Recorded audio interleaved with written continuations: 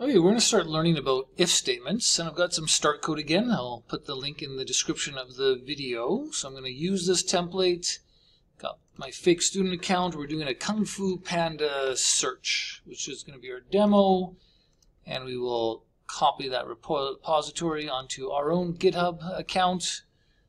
You guys should be getting familiar with the start code stuff. I'm going to open with GitHub Desktop or do file in GitHub Desktop, do the clone thing, and I should put it into the right spot. I think on the desk. Oh, where did I put that again? Oh no, it was under F drive CS10 folder. Okay, then so yeah, I didn't do the select folder, but I want to call it this. I'll say select F drive CS10 Kung Fu Panda search. Okay, good. So we clone that. And yeah, we're going to learn about if statements, and the big thing here is we're just going to get input from the user in terms of the name of the character they want to look for, and then we're going to update our page to represent that character. Let me get that bigger for you here. And main.js, I've just got the event listener working here, some basic styles. Well, I jazzed things up a little bit, but we did those styles before, and a whole bunch of images for different characters. So let's go live here, see what this looks like. Okay, good. So we should be familiar with this from earlier, building the HTML for this if we did that together.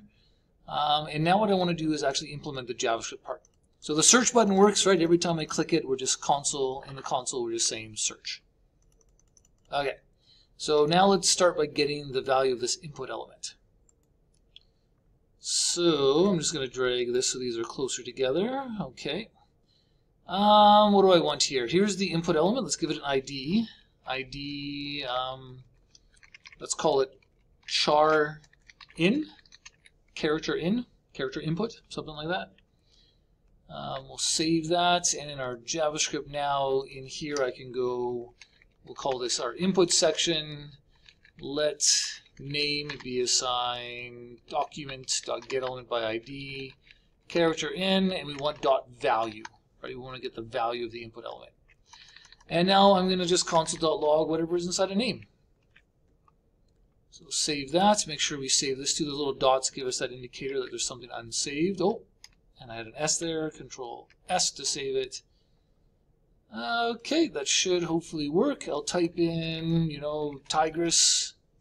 Yay! And then I'll type in mantis, or close enough, mantis. There we go. Okay, so we've got the event listener, we've got the input. Now we're going to do our if statement. Okay, so in our if statement, we're going to basically test the input. Right? What input did they type in? And based on what they typed in, I'm going to do something. So to start off with, let's just do some console.logs and just focus on the if statements. We're going to make the page update so that the picture will change, the heading will change, the quote will change, all that stuff. But for now, let's just make sure the if statements work with simple console.logs. All right, so how do we make an if statement? So code usually runs top to bottom, right? It's sequential. Do this line, do this line, do this line, do this line. What if I want to do a branch? I want to do something. If this is true, otherwise I want to do this. Okay, so we can select things. So to do that, we do an if statement. We just use the keyword if, followed by parentheses, and then a brace, a set of braces like that. And basically all it's saying is kind of similar to a function, right? Function, name of the function, parentheses, braces. These braces are always used for a block of code, right? So here's a block of code. Basically it just means if something is true, do what's between this block of code. So we'll say console.log. Let's do our test first so we know what to print out. Let's say I want to check for Poe. Okay, so I'll check the variable name, and basically I want what's inside of these parentheses here has to evaluate to true or false. And to do that, we need a Boolean expression. Boolean. Oh, there is a Boolean expression like this. Anyway. Boolean expression return a true or false. So if I say 1 is considered true and 0 is considered false. Okay, 1s and 0s, true and false. And basically what I can do is we can do comparison operators, right? So I can do something like, well, I should have name right now name is empty. But if I have the variable name, oh, why is name empty? Oh, because it's, I don't know what I'm doing. Forget that. Let's create a variable called test and assign it to be hi. And I can now go test is equal to hi. And this triple equals is checking for equality. It's a comparison operator, right? This is the single equal sign is the assignment operator. It says create a variable and assign it to be this value. The triple equals is the comparison operator. Does what's inside of this variable equal what's with this string? And it returns true or false. If I did test is equal to by, it returns false. Okay, you can also go not equal to by. Yes, test does not equal by. That's true. Test does not equal hi is false. So triple equals is equality, and then an exclamation mark double equals is inequality. Are these not equal to each other? Okay, and we can put expressions like that inside of here. This is where I have name, and I want to check if name is equal to triple equals Po. And if it is, I'll just say yes, Po is a Kung Fu Panda character. Yay.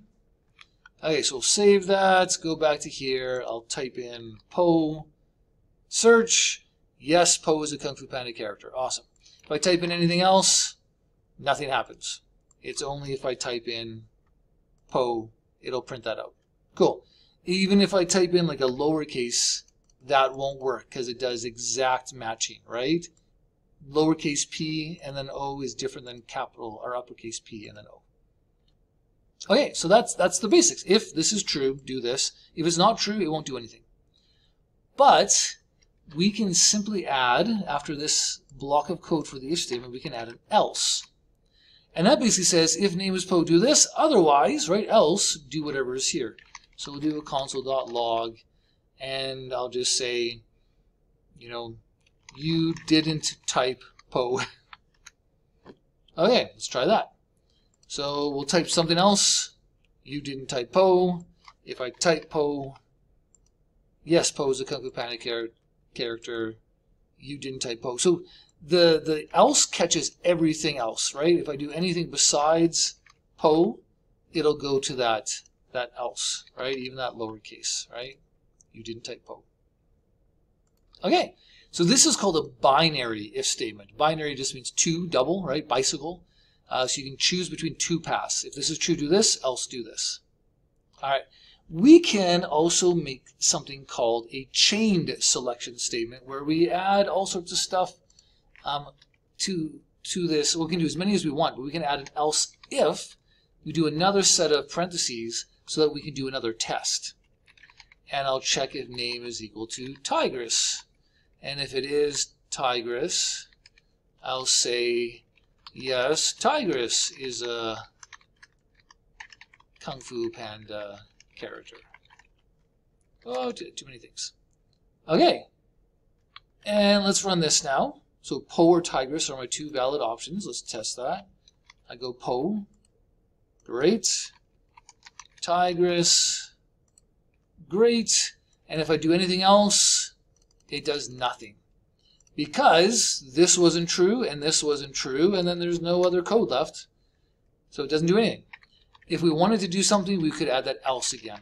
Console.log, and I'll just put a question mark. Okay, so now we've got the three options. If I do something else, now it runs that else. If I do Po, it runs that Po section. Right? We just have these different blocks of code that we're selecting. Do I want to run this? Do I want to run this? And do I want to run this? Okay. And if I wanted to add something else, well, guess what? I'm going to copy and paste this else if here. And we can add another mantis. And we'll go mantis. And if I wanted to do more, so chain selection statements are always three or more, right? We had Po, Tigress, and then the else. But you can always add more. What else do we have? Tigress, monkey, like so. Okay, try that out. Mantis. Yes, mantis is. And then we'll try monkey. Yes, monkey is a kung fu panda character. Po. Okay, so we now have this ability to select what code to run. Okay, so equality, right? Checking for equality versus assignment. Make sure students always make the mistake here. So when you want to compare things, you use the triple equals for comparison, and that evaluates a true or false. And then we had the single if statement. We had a binary if statement. We got this chained if statement. That's pretty cool. That's a good introduction into if statements. We'll do more in the next video.